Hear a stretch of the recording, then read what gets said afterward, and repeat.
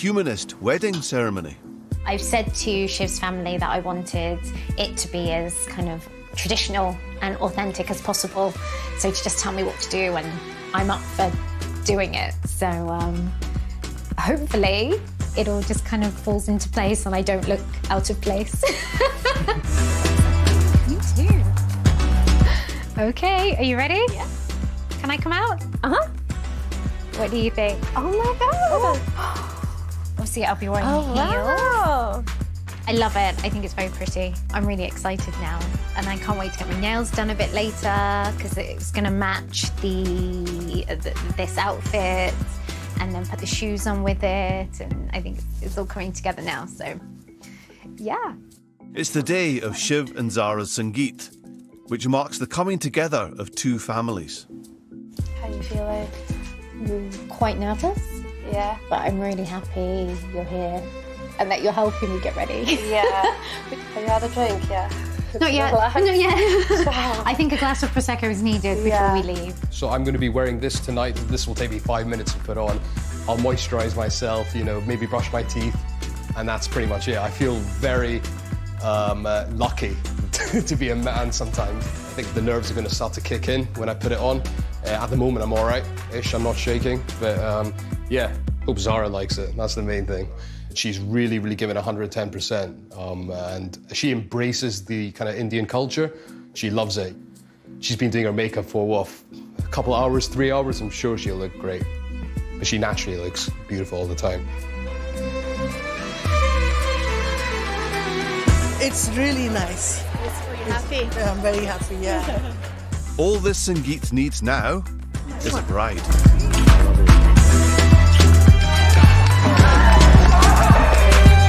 Sangeet's going well and everybody's having a good time. Sangeet is where people will be up there on that dance floor. This is where everyone, you know, gets their dance moves out and, you know, giving it their hardest. They've been practicing their moves in front of the mirror. It's been non-stop, just constantly singing, dancing, meeting people, seeing people we know. But this celebration is far from over. In less than 12 hours, Shiv and Zara will say I do in a humanist wedding ceremony.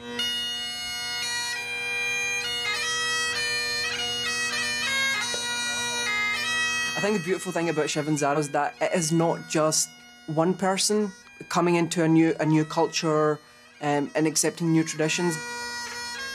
It is two people meeting in the middle and becoming part of the Scottish culture. It's ever evolving, it's ever changing. Brides and grooms want something which is a bit more bespoke, a bit more tailored to kind of their event, so I don't see this balloon bursting anytime soon. Could we talk about the fact that they killed a man? Why would we want to do that?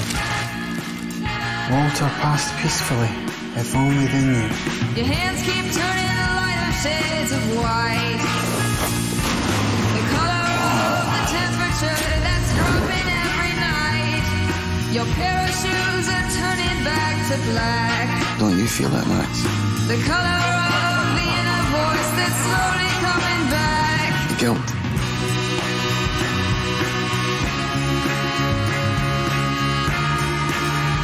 I'm Walter's niece, or was, I guess. She's it.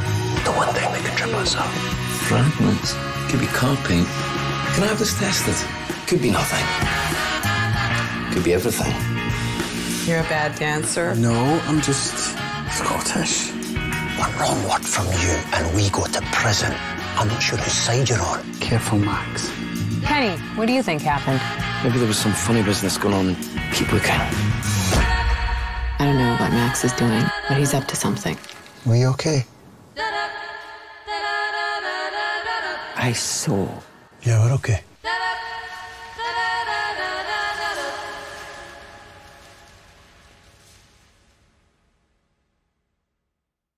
Pandas are special and unique.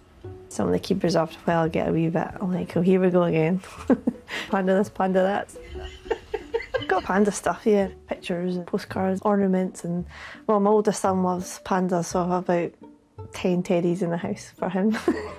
Two of the zoo's star attractions since they arrived on loan from China in 2011 are the giant pandas. Yangguan and Tian.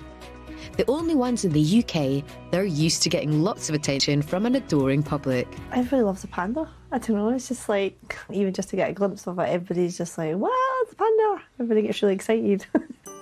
These two precious bears are also kept under constant surveillance by the keepers. This is how I spend my afternoon, you see. And as it turns out, they don't just laze around all day.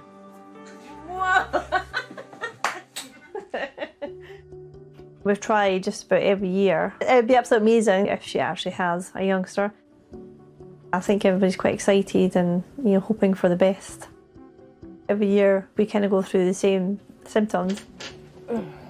You can actually see here, this is one of the teats there. You know, every year you get the build-up coming up to, you know, will she not kind of thing. So we know there's a chance that it might not happen, but you're always in the back of your head that this might be the year, we might do it this year. In case Tian should need some extra help raising her cub, a combination of technology and willing keepers are ready and waiting. This is the incubator that we would use if we were having to hand rear a panda. We have it set up and ready every year. The hope is that we don't have to put something in it because it would be much better for any young panda to be reared by mum. When they're tiny, I mean, they need fed every 2 hours, so there's not much sleep for people who are looking after a baby. It's quite a responsibility. But for Alison and Sharon, that really wouldn't be a hardship. Pandas are their passion.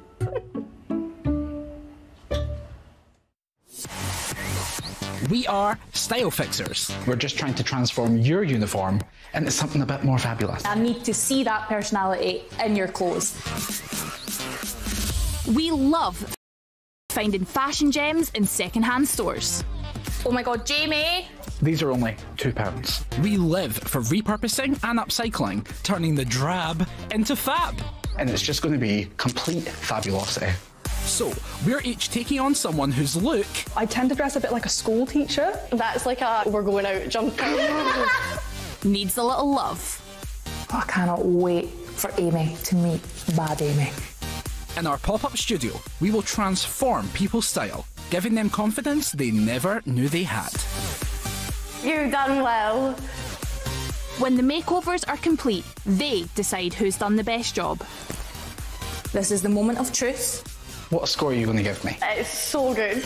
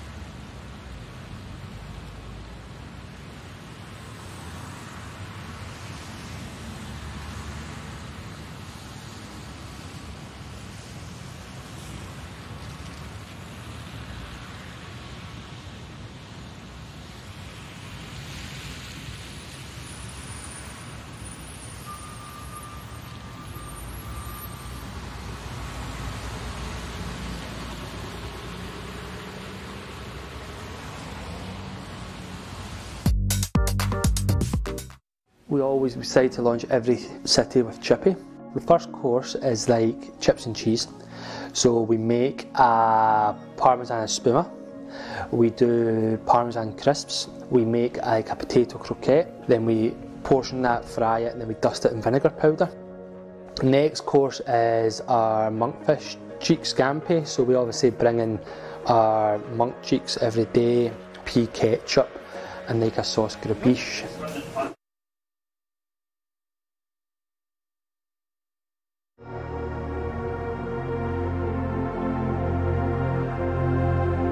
We found more Coca-Cola products in the environment than the next two top polluters combined. So can Coke keep its promise to improve? Panorama, Coca-Cola's 100 billion bottle problem, tomorrow at 7:35 on BBC One and iPlayer.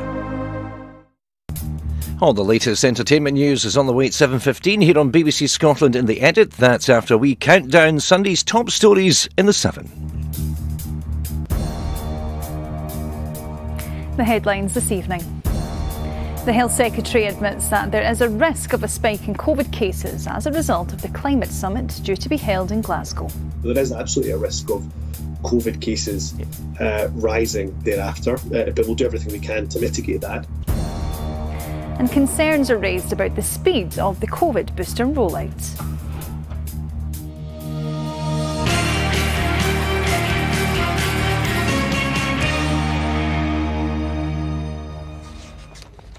Hello and welcome to The 7. As delegates from around the world prepare to descend on Glasgow for the COP26 climate conference, Scotland's Health Secretary has admitted that there is absolutely a risk of a spike in COVID cases to follow. But Humza Yousaf said the Scottish Government would try to do everything in its power to keep that to a minimum, as Katie Hunter reports. Closed and quiet, but not for much longer. More than 20,000 people are expected in Glasgow for next week's UN Climate Change Conference. Let's talk to the Health Secretary, Humza Yousaf. But there's concern COP will cause a rise in COVID cases. There's nobody in the world, not a public health expert in the world, that would say there's no risk in the midst of a global pandemic to have tens of thousands of people descending onto to largely one city, but of course they will be across the entire country. So there is absolutely a risk of COVID cases rising thereafter, but we'll do everything we can to mitigate that. Some parts of health and social care are already facing challenges like never before. NHS Lanarkshire has moved to its highest risk level and called in military support. If COP does lead to a rise in COVID cases, it's possible we could see an increase in COVID patients in hospitals in December. That's right around the time the NHS would generally be dealing with the extra pressures of winter.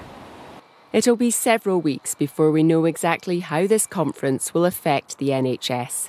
It is going to lead to an increase in COVID cases, no matter what mitigation and what steps you take to try and minimise the risk of that. Inevitably, there's going to be a spike.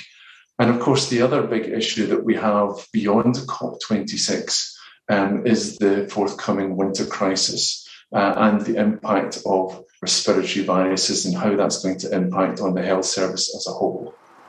The Scottish Government says it isn't actively considering new restrictions, but there are no guarantees it'll stay that way. Katie Hunter, BBC News. Health boards across Scotland have been warning of serious pressures, particularly on emergency departments. Greater Glasgow and Clyde have urged patients to only go to A&E if their condition is serious or life-threatening. I asked Dr Montgomery what he thought of this message and how these pressures are impacting on GPs. That's a very difficult message to put out to the general public. I think it's important that we emphasise the reality that the NHS as a whole is in crisis. That's certainly very, very true. And all arms of the NHS are in crisis. But at the same time, we do want patients to feel able to come forward and see us when they need to see us. From a general practice perspective, if you find yourself in a position in which if you're a woman and you discover a breast lump, then we need to see you. You cannot and should not delay. If you're a middle-aged man who starts coughing up blood and you're a smoker, then clearly the same applies. You need to see us. So we need to be careful that we don't put people off who need medical care urgently. And John, you said there that all arms of the NHS are in crisis at the moment. What pressures are you under? A year and a half ago, March 2020, at the start of the pandemic, when that message was going out to stay at home, protect the NHS and save lives, there was undoubtedly a drop in use of general practice services. Our consultation rate went down to 920. But since then, there's been a steady rise, so that we're now seeing some 2,000 patients per month, a 73% increase compared to the pre-pandemic levels. So it's another example of the enormous pressures that we're under. But again, going back, there is a trade-off.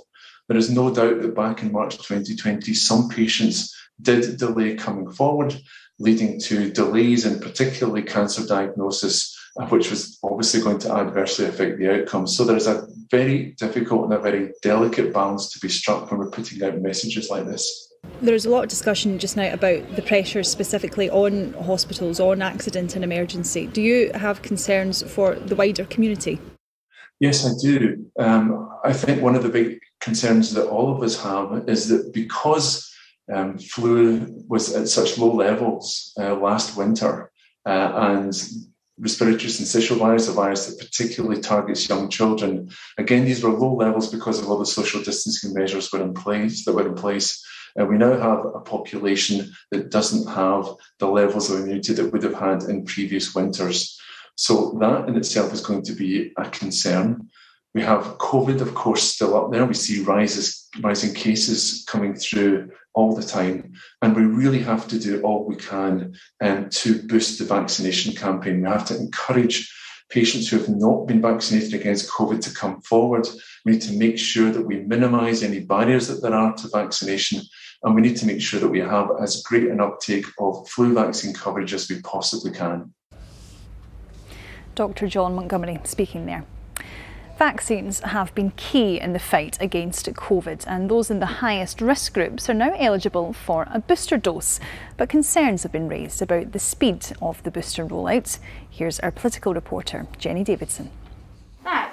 With booster vaccines, timing is everything. Not too early, but not too late.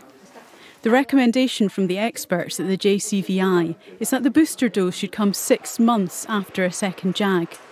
Too early will make it less effective. Giving it too early could be one problem. Giving it to people who really aren't in need of protection could be a problem, because you're essentially wasting vaccine doses if you do that. And the most important thing of all is that you do want this booster not only to have some effect, but for that effect to last us through the winter. But there are concerns that Scotland's vaccine booster programme may be leaving it too late.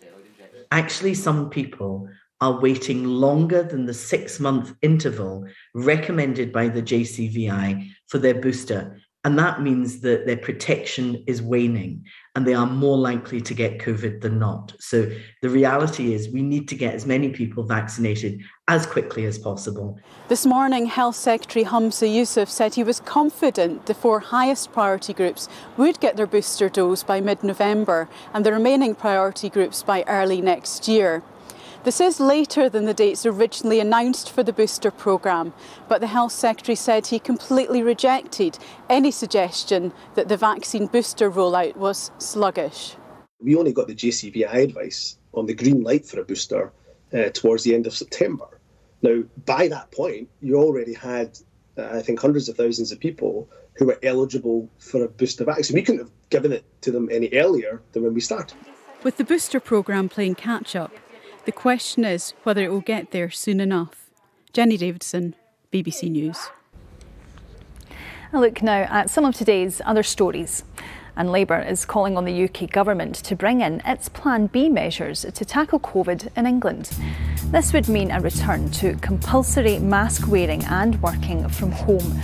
Ministers say the current data does not suggest that they should be moving immediately to these tougher measures, which should also include mandatory COVID passports.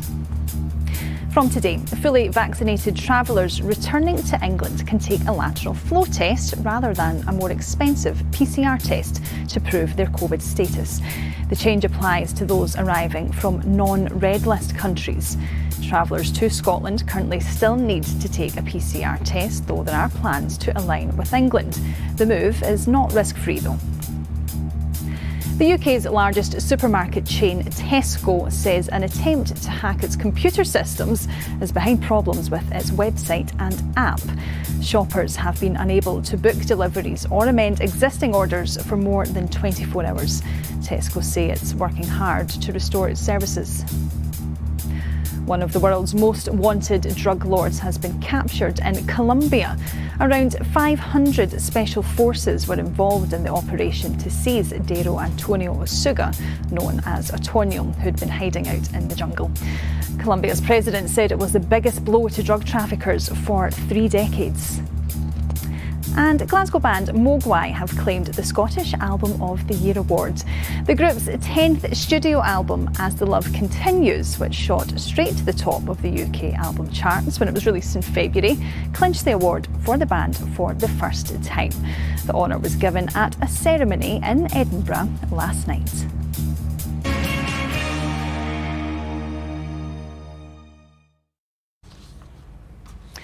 And now let's have a look at all of the day's sport. Now it's football first, and if you're waiting for Sports Scene, which is on later, then now is your time to look away. Rangers played St Mirren in the only Premiership match of the day. St Mirren went ahead in the 4th minute with a stunning strike from Conor Ronan. A penalty put Rangers back on level terms before Alfredo Morelos sealed the win with his 100th goal for the club. The Ibrox side are now 3 points clear at the top of the table. In the Formula 1, Red Bull's Max Verstappen is on pole position for tonight's United States Grand Prix in Texas. He starts ahead of title rival Lewis Hamilton after beating the world champion in the final lap.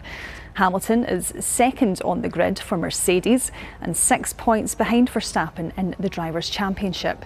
140,000 people are expected to turn out for the final race in Austin, which starts in less than an hour. And finally tonight, there were 3 games in the English Premier League today. James Maddison scored his first goal since February as Leicester beat Brentford 2-1. West Ham move up to 4th in the table with a 1-0 win at home to Tottenham. And Manchester United were trounced at home by Liverpool, 5-0 the score at Old Trafford. And that's all of the sport this evening. There's much more football to come on Sports Scene. Now, 11 masterpieces by Spanish painter Pablo Picasso have sold for a total of £80 million at auction in Las Vegas. The one to hit the highest price was the painting Woman with a Red-Orange Cap, which went for almost £30 million. It was a portrait of one of the artist's lovers, which was painted in 1938. 7 Days is on later. Well, what's on? Here's Laura and Fiona to tell you more. Coming up on 7 Days, UK COVID cases surged past 50,000 per day for the first time since July. We ask, are we heading for the return of restrictions? We discuss disturbing reports of women being drugged by injection with a needle in nightclubs. And after a Strictly contestant is called a chubby little thing, we discuss body shaming. All that and more with our panel, Siobhan Mathers, Dan McCroskey and Gemma Fay at 11 p.m. on the BBC Scotland channel. And how's the weather looking for the start of the week? Well, here's Judith Ralston. Good evening. A fantastic picture there behind me capturing the shower clouds that we saw across the Northwest Highlands. But actually, for many of us, it was quite a fine day with spells of sunshine. A magical picture there behind me from Orkney. We'll still see a number of showers across Western Scotland this evening. But as we head through the course of this evening, we'll tend to see those showers becoming a wee bit more widespread for a time before easing during the overnight period, along with the winds. Plenty of clear spells for southern and eastern Scotland. It will be a cool night. Temperatures falling to around about 6 to 8 Celsius or thereabouts. So tomorrow, a cool, fresh start to the day with plenty of sunshine for southern and eastern Scotland. A number of showers across the northwest, and those showers will start to become more widespread for a time. Quite a keen westerly wind tomorrow as well, pushing those showers through fairly quickly. But then we'll start to see dry conditions as we head through the course of the afternoon. Temperatures will be on the cool side. Then on Tuesday, it'll be windy with outbreaks of rain, and it will return to milder temperatures as well. And that's all for this evening. The edit is up next, and Laura McGee will be here with the 7 tomorrow night. From all of the team, thanks for joining us and have a very good night. Bye-bye.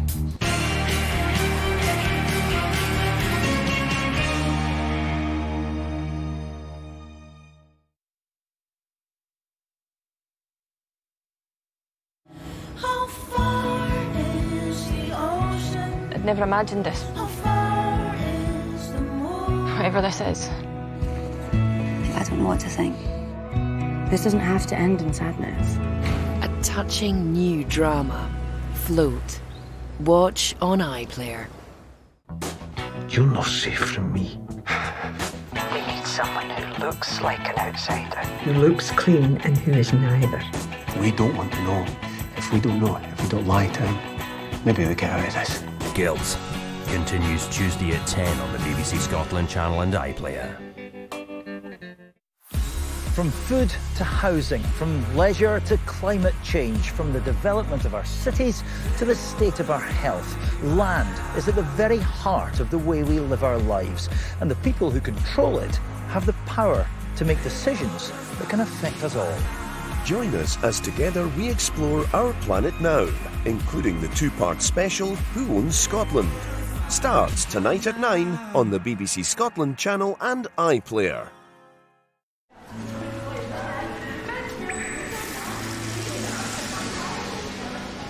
Including St Mirren v Rangers. Sports Scene looked at the weekend Scottish Premiership games. Get all the latest with the team in 15 minutes. Amy and David first with the edit. Roll out the red carpet. It is time for the edit.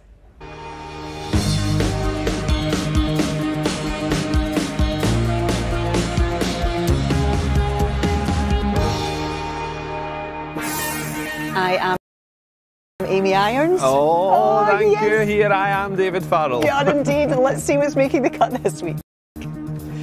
Just beep, beep, beep, beep, beep off. TV's most brutal businessman Logan Roy is in the edit's boardroom as he declares war. From one gaffer to another, Eva Longoria talks playing CEO of the family in The Boss Baby 2. And her animated on-screen husband James Marsden talks about going from fan to cast member.